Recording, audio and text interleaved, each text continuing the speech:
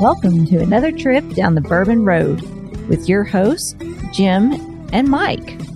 So grab a glass of your favorite bourbon and kick back. We would like to thank our friends at Premium Bar Products for sponsoring this episode. If you're ready to step up your game at your home bar, check out PremiumBarProducts.com to choose from their wide selection of glassware, all of which can be custom engraved with your personal message or logo. And there's no minimum order. So after the episode, head over to PremiumBarProducts.com and check out everything they have to offer. Now, let's get on with the show. But before we get on with the show, we'd like you to take a few minutes and recognize the fact that, today is Memorial Day. It's a day in which we pause and we reflect on the sacrifices that were made. In the 245 years that our nation's been in existence, 1.2 million Americans have given the ultimate sacrifice, either securing our freedom or maintaining that freedom. And that's a lot of lives. That's a lot of love given to a nation that is so deserving and so giving to its people. We want to make sure we take the time to recognize, even though, we're all having a great time. It's a wonderful time to celebrate and enjoy this freedom, spend time with family, spend time with friends, raise a glass, take a moment, and remember those who have given the ultimate sacrifice that we can enjoy what we do today.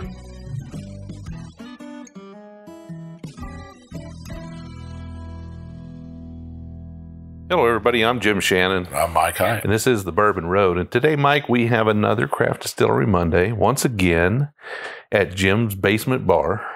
Yeah, it's looking good. We've pulled out a bottle today, actually a bottle that was sent from a distillery in Georgia. Yeah, Cumming, Georgia, just north of Atlanta. So we've had Georgia whiskey before. A couple different companies have sent us stuff, and we tend to like it. But this is from Legends. I'm excited about this one. Why is that, Jim? Well, it's a wheated bourbon. I mean, you were commenting, the label is kind of confusing because it's got a green label, and most green labels, except for one green label, is a what? It's a rye. Yeah. Well, I mean, except for the one, the special reserve, right? The granddaddy. The granddaddy of green labels, right? Yeah, the granddaddy of wheated bourbon. But this has a green label. Maybe they're trying to throw back to that, I guess. This is 115 proof. They're calling it their barrel strength. Yeah, that's pretty high proof for a wheated bourbon. Yeah, I'm trying to think. You had asked me this question earlier. Do I know any wheated bourbons that are higher than 115 proof? And I don't. I'd say Wilderness Trail, if you find a pick. Yeah. Single barrels. Maker's Mark might have something in that high range like that. The cask strength is going to be higher than that. Weller's full proof's at 114, so it's close. So there are some out there. So this is right in that range. We know this is a straight bourbon whiskey. It's not age stated, so we know it's more than 4 years old. Assuming they're following all the rules, and I would hope that they are. It's labeled as a straight bourbon, but there's no age statement on it anywhere, which means it's got to be over 4 years old. So a wheated bourbon over 4 years. 115 proof out of Georgia. Now, their Spirits USA is their brand, and their brand of whiskey is Legends. Okay. Now, one of the things I noticed on here is they've got quantum purity. They've got a quantum purity process that's a patented process. I don't know anything about that. See it on the bottle, saw it on the website, not a lot of information on it. We'll come back, folks, at a later date and tell you when and how we know more about it. Is that like quantum physics? I don't know. It's kind of a neat logo. But, this is a very, very clear liquid, very crystal clear. I would say light amber. Yeah, light amber. And that's why I was saying that, 4, maybe 5 years old. I would think. We could be totally wrong on that. Well, I'm pretty excited to taste it, Mike. So let's get right to it. Let's check out the nose on this. Right off the bat, I'm getting that honeysuckle, that floral. Not a whole lot of corn in there. No, but definitely a little bit of caramel and vanilla, but that's all backed up by that you can say honeysuckle, I'll go for it. I'm not a flower guy, but yeah, I'm getting floral notes there, a little bit of spice, not too much. You know, I was driving my tractor to my neighbor's yesterday, Jim. Yeah. And I was over there picking up horse manure. Yeah. I know people are thinking you're going to say horse manure. I'm not going to say horse manure. I was over there picking up horse manure. He takes and mucks his stalls, and then he puts it into a compost pile and he tills it up with topsoil. And I use it for my garden, and I was planting potatoes. But it's probably a quarter mile down the road, and honeysuckle right now smells really good. So I'm driving along, and I catch a big whiff of that because it was a hot, humid day here in Kentucky yesterday. And I caught that whiff, and that just reinforced that smell to me. So I definitely get that honeysuckle in here. Yeah, it's light and airy. It's not overly sweet on the nose, though. Now I get a little bit of, not mint, but some type of spice. Maybe that's the barrel spice I'm getting from this. Yeah, light and airy. You know, it's that note of lightness and coolness. Spearmint? It could be a little bit of mint. I don't know which one, but again, it's cool and refreshing and light is the impression that it gives me. Let's taste it. Cheers. Cheers. Now that's sweet. Boom. Yeah, boom, boom. I had no clue from the nose that it was going to come hit the palate with that amount of sweetness, but it's a syrupy sweetness. Almost maple syrup, right? Yeah. Yeah, absolutely. And it's a very viscous to me. You know, you said oily. That viscous, it's good. A lot of barrel spice on this. It's like that pop rocks we're always talking about. So the barrel's contributing spice to this, no doubt. We're talking about a wheated bourbon.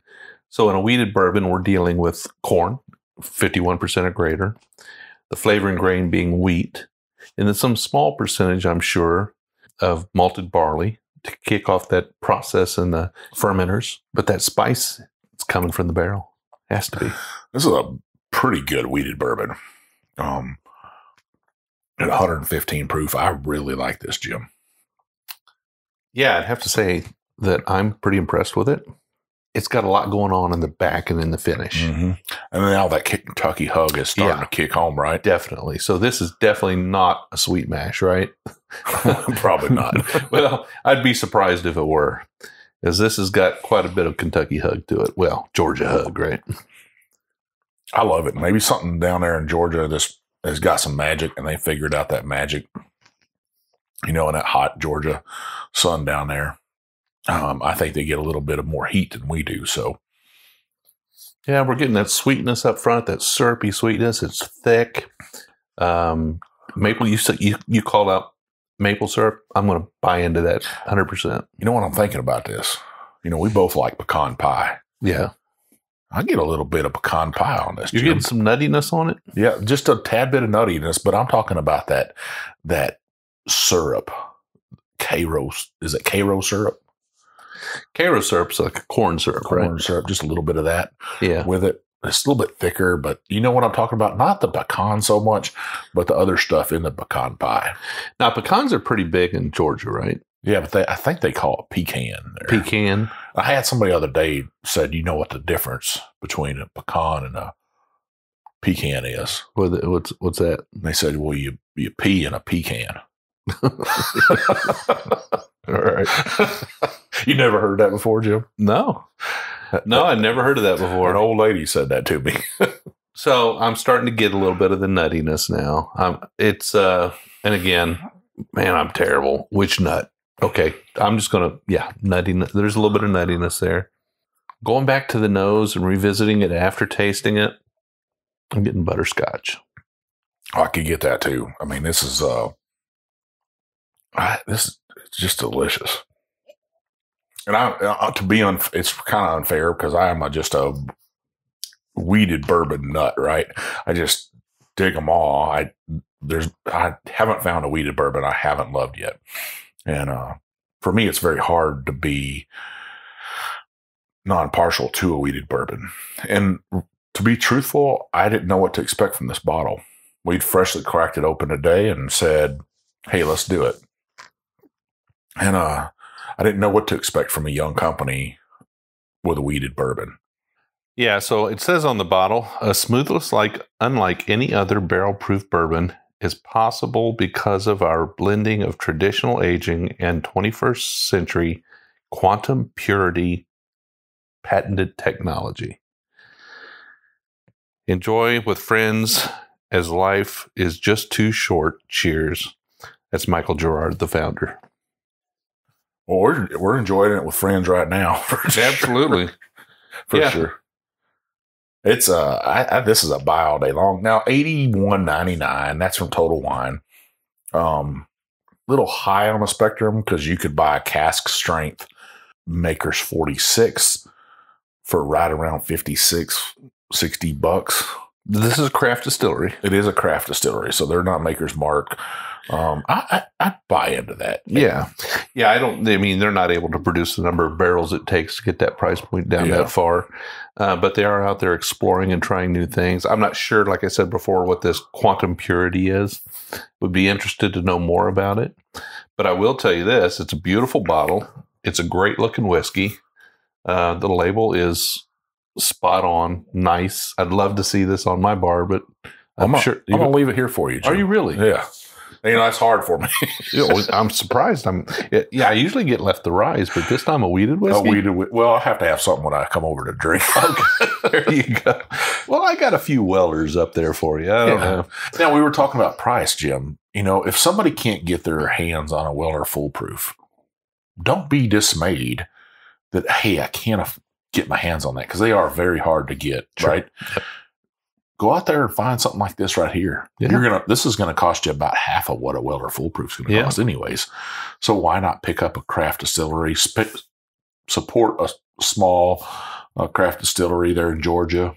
Don't chase that Weller Foolproof. Yeah. Well, I would like to see this as it grows and in maturity and gets a little bit older. And I'm sure they'll have some special releases in the future. This, in fact, already is a limited release. They're barrel proof. So maybe, they're going to have some of this same whiskey aged a little bit longer, which it's already pretty phenomenal. Well, Legends, Spirits USA, if you're listening to this, I got to say thank you for sending this bottle. Me and Jim appreciate that love and trusting us that we're going to give you a fair review. I can't find anything to beat them up on this, Jim. Yeah, I would definitely recommend it. I would definitely say that if you see this bottle on the shelf, if you're at the distillery and you have a chance to pick it up, I'm urging you to. Of course, everybody's wallet is their wallet, a little bit different, $81 is not a small amount of money. But, if that's something that you'll have a problem spending, I would say pick it up. If not, find it in a bar, have a drink.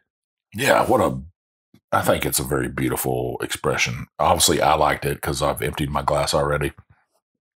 Hard pressed to leave it over here for Jim. But like I said, I can come over here and grab any bottle off the shelf and drink it. So it's always nice to come over here and have some weeded bourbon. There you go. Somebody did comment that my shelves were loaded down at home with weeded bourbon. So, and I'm sure, once again, we'll work with Legends in the future. A very promising company, young company. They got some other stuff out there. Look for a future episode with them on one of our long shows, Jim. So they have a number of expressions that we need to get through. Got a whole bunch of whiskey hidden. All right. I'm looking forward to it because this is my first taste of anything from Legends, and pretty impressed. Yeah, I can't even imagine what their rye whiskey's like and their rye bourbon. It's very promising. All right. Good deal. Well, Mike, where can everybody find us on the internet? You can find us on Twitter, TikTok, Instagram, Facebook, YouTube, all the social media outlets you can check out. We also have a private Facebook group called the Bourbon Roadies. You got to be 21 to get in there. You got to like bourbon, and you got to agree to play nice. because we don't tolerate any rudeness in there, right, Jim? That's right. We just want good. We just want people to get along and enjoy their whiskey and have a good time. And how many roadies do we have now? 1,800. 1,800 roadies. Family. That's a big family. It's growing. Speaking of that family, roadies. Listen, I know it's time for another pick for me and Jim. It's time for a pick. Me and Jim traveled down the Bourbon Road the other day. We had some time to talk about a pick. We've got an idea out there. So look for a pick in the coming months from us. We've kind of agreed on a pick, what we'd like to do, keep that price down under $40. We hope somewhere in that $40, $45 range. So look for that pick. You'll have to go to our website to find it, but we'll probably put some postings in the Bourbon Roadies, but you'll have to be a Bourbon Roadie to get it. That's right. Because there's only usually a couple hundred bottles in a barrel. Less than 200 on the pick we've talked about. It hopefully is going to be a wheated bourbon this time for the Wheated King of Kentucky. So I'm super stoked about that. We're working on it right now. So look for that. You got to be a Bourbon Roadie to do that. Pretty easy. So Jim, what about our website? Yeah. So thebourbonroad.com, it's our website. And on there you will find, you can play our episodes directly on the website if you want to listen to us. We also have our blogs on there. So every long episode we do every Wednesday, Mike writes a blog for it. And then on shorter episodes, we have reviews written up so that you can go back and read the reviews of the episodes that we've had. Kind of a library of bourbon reviews. And we actually have Adam Boothby has written a couple of reviews in there. One of our Bourbon Roadies, one of our moderators, really awesome guy, salt of the earth. And we got a couple other roadies that are helping us out with some reviews that are writing really good reviews, drinking some really good whiskey. You want to check those out. Before you purchase a bottle, read the review, see what we thought. Absolutely. Well, we also have our Glencairns on there, our ball caps. We've got our T-shirts, our Bourbon Bullshitter T-shirts, right? It's hard to keep those in stock. Yeah, just order some more for us. I mean, I guess somebody sees somebody wearing a Bourbon Bullshitter T-shirt and they're like, I got to have one of those. They go, pay bourbonroad.com, go get it. But we're having a hard time keeping those in stock, but we're going to do our best to always have them available. So if you are okay with wearing a shirt that says you're a Bourbon Bullshitter, and you should be, make sure you hop on the website and pick one of those up. I think they're about $25, right? That's pretty fair. I think it's a fair price. And if you're a Bourbon Roadie, you get what? 10% off on everything on the site every day. That's pretty good. And me and Jim talked about adding a couple other things. Yeah. I'll probably put some fillers out to see about adding some candles to our deal, a bourbon candle, because everybody wants their house to smell like bourbon. I do. Yeah. And some other glass types. Yeah. Yeah. So we'll see. And we appreciate our sponsor, Premium Bar Products. Oh, most definitely. Just great people to work with. If you are looking for some glassware for your home bar, Jim's got a nice bar here to put on the bar up there. Work with them, Premium Bar Products. They can turn you out some fine glassware that's engraved with your logo on it. Absolutely. Well, we do, as we mentioned, 2 shows a week. Every Monday, we do one of these craft distillery episodes. Every Wednesday, we do a deep dive into a distillery. We have a guest on. We do something fun. It lasts about an hour. We always want to hear what you have to say, and you can reach out to us. Probably the best way is on Instagram. I'm Jay Shannon63. I'm One Big Chief. And we will see you down the Bourbon Road.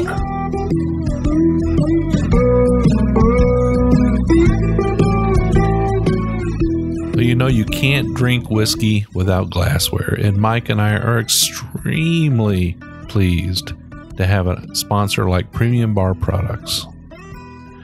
Premium Bar Products offers direct-to-consumer the finest whiskey glasses, cocktail glasses, and bar tools with your own personal engraving. I mean, you can write anything you want on these glasses, anything from a company logo to a personal statement, and there are no minimum orders. Their direct-consumer platform offers you the opportunity to purchase small quantities of your favorite glass shapes that enhance the pleasure of enjoyment and drinking of whiskey and make it all very positive. They offer the absolute finest trending and handmade glasses, as well as a comprehensive range of styles And all of their items have been designed with purpose, practicality, and longevity in mind. So if you're a bourbon or whiskey group and you need custom logos, you need to reach out to Premium Bar Products. If you're an individual, you just want a few for your bar to impress your friends, to give out as gifts, you need to call Premium Bar Products. They need to be your one and only source for custom glassware. I can tell you right now, the Bourbon Road, that's who we use. Janie and Carson and the team there at Premium Bar Products will take care of you. They'll treat you like family, and they'll take care of you with every order.